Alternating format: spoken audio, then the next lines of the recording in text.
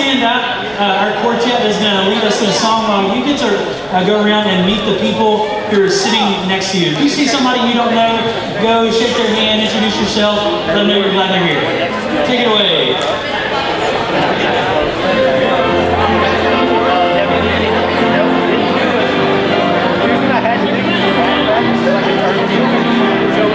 The old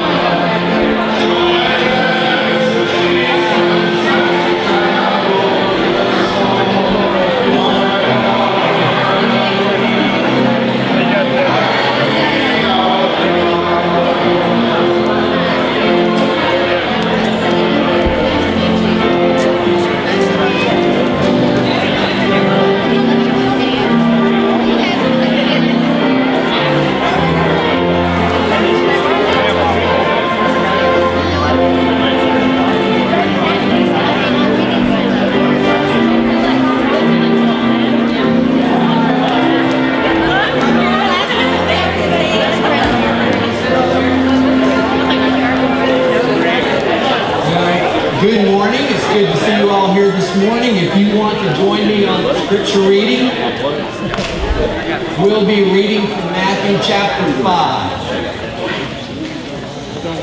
Matthew chapter 5, beginning in verse 13. You are the salt of the earth. But if the salt has become tasteless, how can it be made salty again? It is of no longer...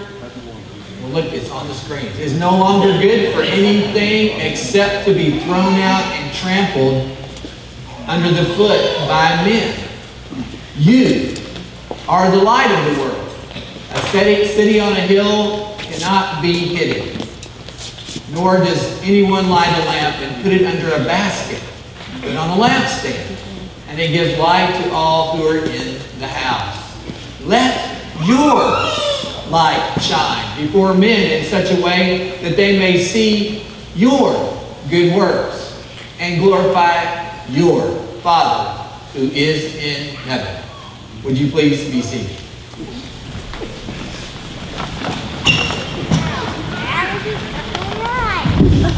Good morning once again. Just want to, yeah, it's still going. It just sounds a lot quieter. Just want to let you know what's going on here at Little Cypress Baptist Church. But before we do that, if you are our guest this morning, we are so glad that you are here. And we want to make sure that we get to know that you are here. And so if you will go ahead now while I'm just talking about stuff that probably doesn't really matter to you that much, and grab the black folder that's in front of you and give us some information so that we will know that you are here. We would greatly appreciate that. While you're doing that, I want to just remind you, if you didn't grab one of these Cypress Hearts on your way in this morning, we have people stationed around that they can give you one of these. We would love for you to have one of these so you'll know what's going on. I want to highlight just a few things that are going on here at LCBC. Number one, in just a couple of weeks, we will have our church-wide Thanksgiving lunch following our AM service. It's going to be on the 13th of November. Crazy that November will be here on Tuesday, right? And so you will find in your Cypress Heart what each department is asked to bring. But you'll also see over there that we're looking for people to buy and cook turkeys and actually have those carved as well. And so if you would be willing to do that, if you would grab one of those post-it notes off the Thanksgiving dinner poster board over there, we would greatly appreciate that. You'll also see over there the Learning Center Thanksgiving feast for the families of our Learning Center. They're going to do that, I think, the Friday before Thanksgiving in the evening. And so they're asking the church family to help provide the meal for that. And so if you will, again, take a post-it note off that so that you'll know what to bring and so they'll know what needs to be provided. Also in your Cypress Start, you'll see a little write-up about Operation Christmas Child. We're going to watch a video about that in a little bit. Now, what is Operation Christmas Child? That's that shoebox thing, right? You never know what it's called. It's the shoebox thing. So we actually have a few shoeboxes here already. There are some that are put together for you if you want to grab one of those and just shake it, make sure it's the empty one. You can grab that and you can fill that up. It's just a great opportunity for us to be able to share the gospel far and wide. We're going to watch a video about that during the offering later this morning. But if you'll notice also, I want to make sure I make this point. In the Cypress part, there's like I said, a write-up about it. And what I've tried to explain there is that there's some of you that don't know what to get kids, or you can't get out to the store and go get stuff. You don't know what to put in a box. Well, the Samaritan's Purse, the organization that really runs Operation Christmas Child, have done something really neat. You can donate $25, or you can go online and pay $25, and they'll build the box for you. Now, Mr. George Gensler did that last year for several of you, and he and I had a conversation a couple weeks ago. And I just want to offer to you, if you would like for that to happen again this year, we're going to do it a little bit different. Instead of giving it to Mr. George, if you will grab you an envelope this morning and during the offering, write Operation Christmas Child or shoeboxes or something on there real big. And you can put that money, however much you want to donate towards that, you can put it in the offering plate. And then closer towards the end of our deadline, which is actually November the 13th, I will take all of that money together and I will buy as many boxes as we possibly can. And that will go towards our church goal, which is 150 boxes, which I think is totally easy for us to do, right? And so, again, a great opportunity for you, for us as a church. Also, in the Cypress Start, you'll notice there's a little write-up about nursery volunteers. You will notice here, I grabbed it so that I can show you. There's this half sheet of paper, and if you would be interested in volunteering to work in the nursery for us, if you will grab one of these, fill that out. You can. Somebody actually has already filled one out. It's on the back, and then we'll collect them this morning at the end of the service. Lock them away in the office so that no one can steal your identity. Don't worry, I'm just joking about that. So anyway, nursery volunteers, we need those. Also, you will notice that our Fall Fest is tomorrow. So we're going to clear all these chairs out of here tonight, and we're going to have games set up around here. We're going to have cotton candy and popcorn, and we're inviting the community. And so if you know somebody that they don't have anything to do tomorrow night with their kiddos for Halloween, we are offering a very safe alternative, a fun time. Like I said, lots of snacks and candy. Like my office, like literally, I have to step over candy to get into my office now. So thank y'all so much for that. Literally, I'm being serious. So thank you for that. But we would also love for you to be here to be able to have conversations with people who are going to be here bringing their kiddos. And last but definitely not least, the meal tear out. If you want to eat with us Wednesday night, if you would fill that out, tear that off, and put that in the offering plate when it comes by, we would greatly appreciate that. Make sure you fill that stuff out in the black folders, and Miss Dana Hodges is going to talk to us very briefly. Almost at Hannah. Oh, that's fine. I'm used to saying that. That means I'm younger. I just want to remind everybody that this afternoon, beginning at 2:30, going to 3:30, is the Life Chain. We are going to meet up on 16th Street across from Kroger around 2:15, and then everyone lines up at 2:30. This is in the parking lot directly across the street from Kroger. There's an Edward Jones and several other little retail outlets there. Bring a lawn chair, bring an umbrella if the sun comes out and you need to shade yourself. But come prepared to pray. It's not a protest, it's not a riot, it's not a march in the streets. It's just stand there and peacefully being that light and letting our light shine to the community that we value life. I've been told that years and years ago that there were hundreds of people that used to come out for this Life Chain and used to line up 16th Street all the way down, and it turned and went across the bridge there on Adams Bayou. Can you imagine how many people that was? I want to see that again, because I want our community to know that we value every life in this community. So y'all come on out and join us this afternoon, starting at 2:15, and then we will start praying at 2:30.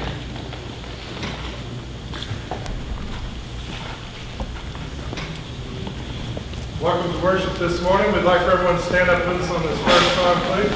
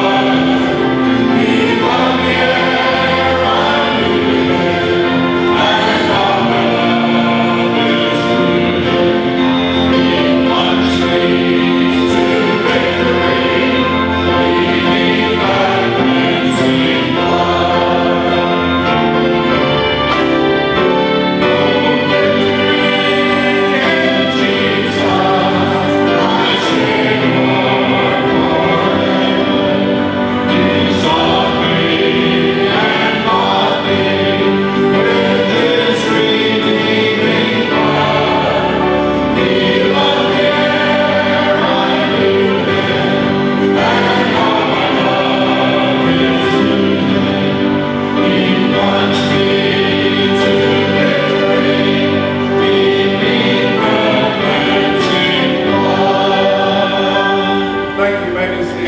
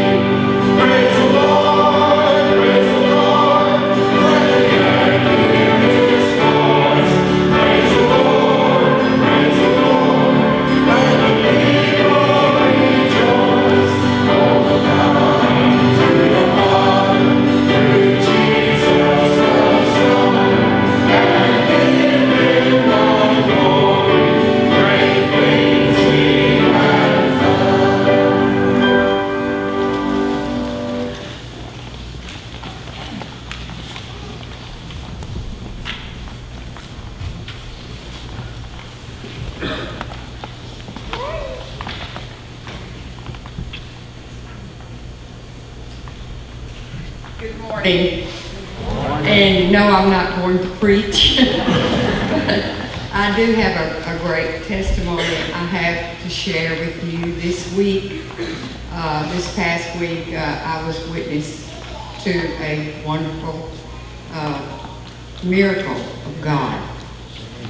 And in case some of you don't know who I am, I'm Gwen Bland, and I'm like a sister to Imogene Dickerson, who I love dearly and sometimes take a lot of care of her that she really doesn't need.